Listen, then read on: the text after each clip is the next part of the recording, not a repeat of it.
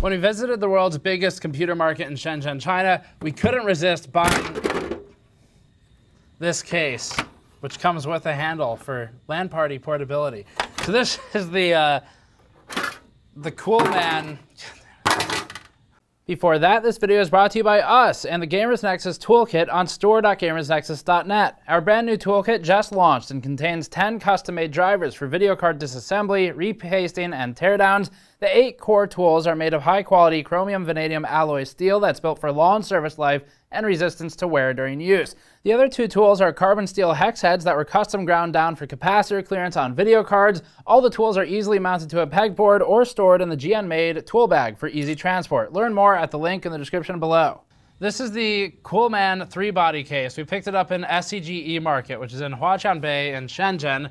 It is, to our knowledge, the biggest electronics computer hardware market in the world. You can buy everything there from MOSFETs, capacitors, all the way up to things like massive drones or computer parts like this one. So it's kind of an AliExpress IRL, to take a quote from Keegan on our team.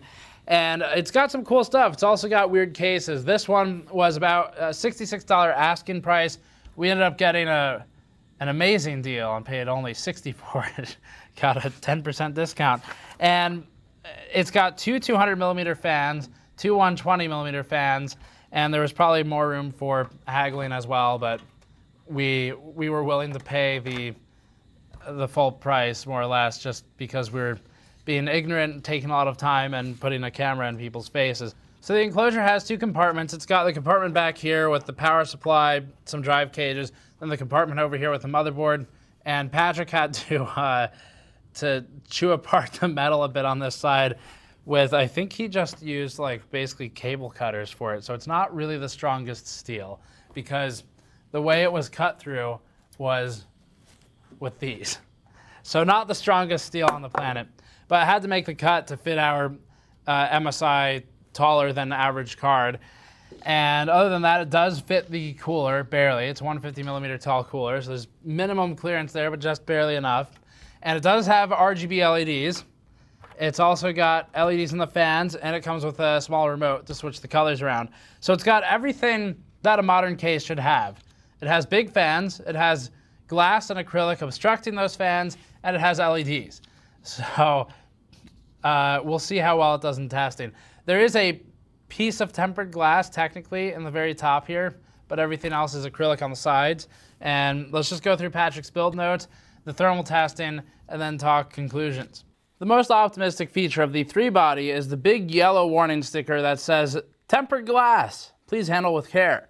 Both translucent side panels are very definitely plastic, not glass, as curved glass panels are a luxury even for major manufacturers like Cooler Master.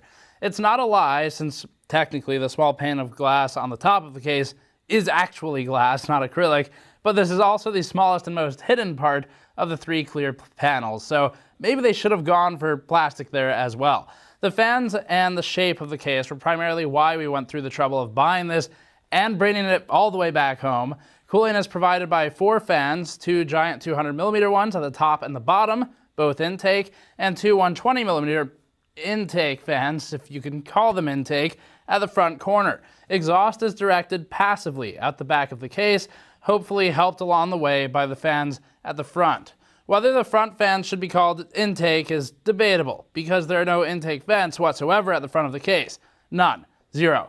There are vent holes cut into the metal chassis, but the plastic side panels completely cover them. Our best theory is that the fans are supposed to pull air in around the edges from further back in the case, where cool air is supplied, in theory, by the 200mm fans. We don't need to wait until the thermal section to tell you that this is a bad design. Our initial excitement over the case and cooling was tempered with this closer look, but we had some ideas for how to improve it, and we'll explore that momentarily. Unlike the fans, the shape of the case works better than expected. It's a given that any PC case that deviates from a rectangular form will pay for it somehow, with weird cable management or lack of clearance for certain parts, or bad airflow, or just inefficient use of space. Despite looking like a novelty case from the outside though, the Three-Body fits components in a surprisingly logical and natural way. The side panels didn't offer quite enough clearance for our air cooler or our video card, but we've run into that problem before in normal cases. Both managed to fit well enough for testing with some creative hacking at the chassis that we were able to forge ahead anyway.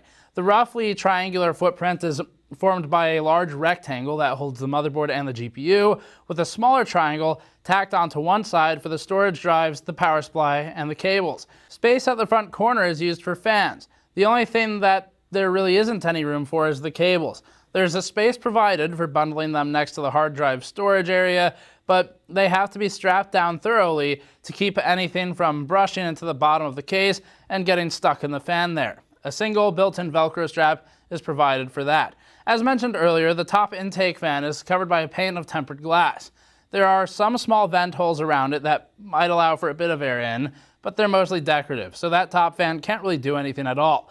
The glass pane is held on with some extremely grippy double-sided tape. Removing the pane reveals an almost presentable bare black plastic surface with some screw holes in it, so getting rid of the glass and flipping the top fan to an exhaust orientation could be a viable option. The bottom intake fan is covered by a much more practical mesh filter, although the short case legs don't really give it much clearance from the desk surface. There are also 6 small 80mm fan mounts on the rear of the case, 2 behind the CPU and 4 behind the hard drive and power supply chamber. We haven't seen an 80mm fan in a few years, but putting optional mounting points wherever they'll fit is an approach we can get behind. There are some other small but thoughtful touches, like screwdriver cutouts in the chassis for installing the GPU, and a couple dedicated 2.5-inch drive bays tucked beside the 3.5-inch drive bays. And those screwdriver cutouts are actually pretty thoughtful. We do give credit for that, and this is something that major manufacturers could do as well in some of their cases. We also have some complaints, of course.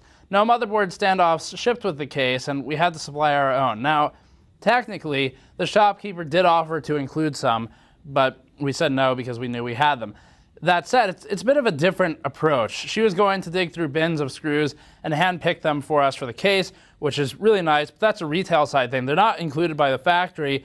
They're offered at point of retail, which is just, it's interesting. It's a different way to do things. The fans have 6-pin connectors to control both RPM and LEDs, and must be attached to the fan and LED hub instead of the motherboard. The hub itself does accept control via connection to the motherboard, but the necessary cable wasn't included. There's only a single USB 3.0 Type A port on the front panel and 2 USB 2.0 ports, although there's a blanked out spot for a 4th port. The metal handle at the top of the case that should make it portable is sturdy and securely screwed into the top panel, but the top panel is just clipped into the body of the case without any screws. So it wouldn't take much for the case to fall out from under the handle, at least after you've opened it the first time. The bottom panel is attached the same way. Both were very hard to pull off the first time, but too easy afterwards. The side panels are held in by the top and bottom panels, so in order to remove them, either the top or the bottom panel must be removed first, after which both side panels flop out onto the floor. Reinstalling them is even trickier.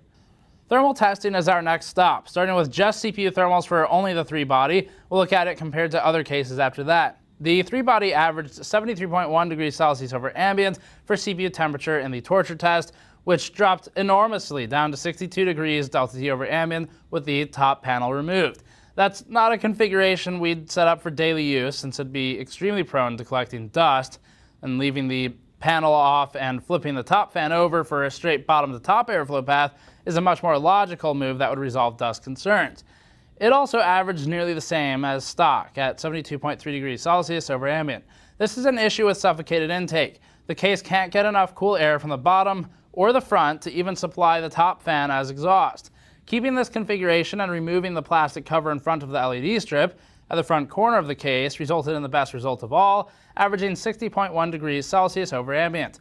Removing the plastic strip exposes a tiny area of ventilation to the two 120mm front fans, which are otherwise completely starved for air. It's ugly, but it works. Compared to other cases on our chart, the 3-body's stock temperatures are abysmal. Even the best case temperature, with the top and front panels removed, only puts it on par with the Lian Alpha 550, but it's a good indicator of what could have been. If the plastic side panels didn't extend all the way around the front corner of the case, and instead left an area of mesh exposed at the front, the two 120 fans would do a much better job of cooling the CPU, although the extra parts and tooling would add to the cost.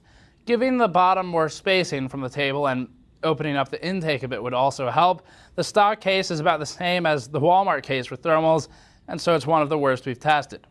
GPU torture temperature averaged 58.5 degrees Celsius over ambient on the stock torture test, with the 200mm bottom intake fan pushing cool air directly into it. Removing the top panel had no significant effect, but flipping the top fan to keep air moving in a straight line lowered the average to 55 degrees Celsius over ambient, but removing the front strip to let the fans breathe at the front didn't really improve things any further. The GPU is directly in the path of the bottom to top airflow pattern we created, and the temperatures are largely unaffected by front intake, which is mostly above the level of the GPU cooler.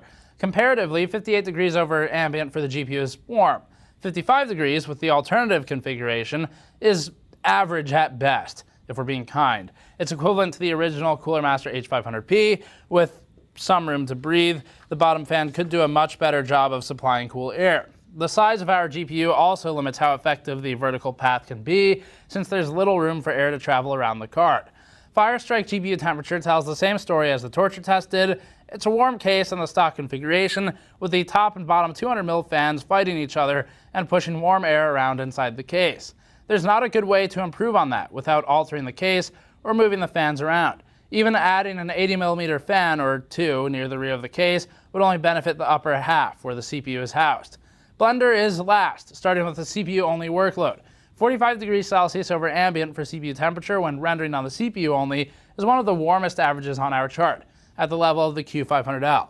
This is in the stock configuration, so the only fan that's directing outside air into the CPU cooler is the top intake fan, which is completely covered by a pane of glass with almost no ventilation whatsoever. The path to the bottom intake fan is blocked by the GPU, and the front intake fans can only recirculate hot air from inside the case. GPU testing with Blender is next. 29.6 degrees Celsius over ambient for the GPU with GPU accelerated rendering isn't as bad as the CPU was, relatively, but it's still only as good as the stock Define R6. The bottom intake fan does have the advantage of a mesh cover instead of glass, but the case legs are too short to allow much air to flow under the case and into the fan. This case was really more about the experience. We wanted to go to SEG eMarket, see what kind of cool stuff they had, what we could buy and bring home. And we've been to Guanhua Digital Plaza before, which is in Taiwan, and it had some pretty cool stuff, so we thought we'd go check one out in Shenzhen while we were there for all of our factory tours earlier this year. We picked this up in late May, and then the first time we went there was in March. So, and it changes a bit. Like, some of the vendors will change around, so the phone booth will swap out to something else, like speakers and stuff like that. But they've got everything there. The Three-Body, it was a fun experiment. It has some potential.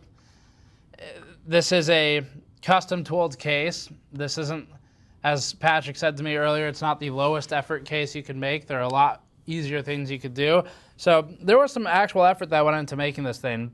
It is not good though. It's got a lot of design flaws. Cooling is atrocious, but could be made actually decent with some changes to the paneling if you lifted it up a bit off the base so that you had more than a couple millimeters of space for the fan to breathe. It would be pretty good. So we got some genuine use out of the big handle until we realized that the top of the case isn't screwed into the panels anymore. Once you remove it one time, it starts to fall apart. It's got cooling issues. It's got clearance issues, but it's $60. It's a cheap computer case that looks weird. It's got RGB fans, and it has 4 fans, 2 of which are very large. So $60 for all those things is competitive with pricing in the case world. It's still not a good case. It could get there though. The name of the company in Chinese we think is Wanjia, which is, I think it just translates to player, and the characters are a play on words or something. But Coolman is the name as it's written in English, and Coolman, if you're watching, this is actually a starting point to a not bad case. So there are some things that could be done here to make I mean, you look at some of the cases we've reviewed lately from other manufacturers, like the NZXT H510 Elite, and design challenges transcend all languages and countries. And this is not really, like, the same issues we have here are the same issues we have in every other case we review. So anyway, that's the case. It's like $60 if you can find it anywhere. And it is called the Three-Body by Coolman. Thanks for watching. Check out our SEG eMarket tour in a separate video if you want to see that. It's already live. You can probably click it in the link in the description below or something if you want to check it out. Or go to store.gamersnexus.net to support us by buying things like our shirts, our mod mats, or our toolkits. Thanks for watching. We'll see you all next time.